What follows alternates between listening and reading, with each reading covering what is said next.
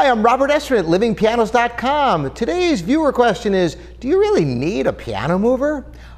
This is a great question. And the short answer to this question is, yeah, you really do. But I'm going to show you some ways to get around it, possibly.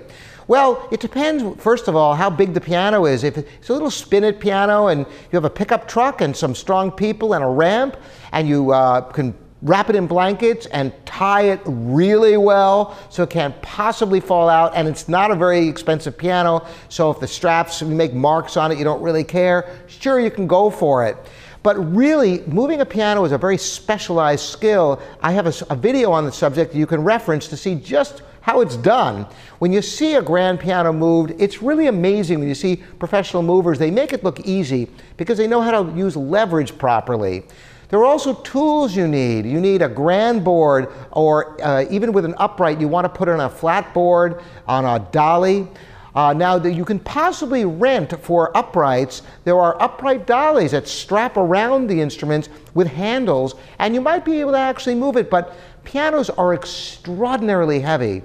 I would not recommend anyone who has ever had any kind of back problems to do any piano moving whatsoever, even a piano from one part of a room to another, because you can definitely do damage if you don't know how to lift properly. Even if you have a strong back, you must lift with your knees, never lift with your back. Always lift with your legs, keeping your back straight, or you can do damage almost instantly with a piano. Even a spinet weighs several hundred pounds, and you can really torque something. It's just not worth saving a few $100, to destroy your back or to risk that.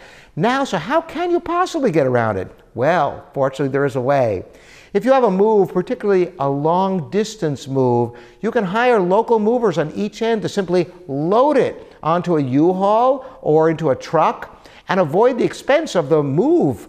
That can save you quite a bit of money on a long distance move, hiring movers on both ends. Now, you will need to either rent or borrow or something, a grand board if it's a grand, because they're moved on a board, a flat board. The grand pianos, yes, are moved on the flat side, on end, not the curved side, but the side opposite. And it has to be on a board so the bottom doesn't get scratched up.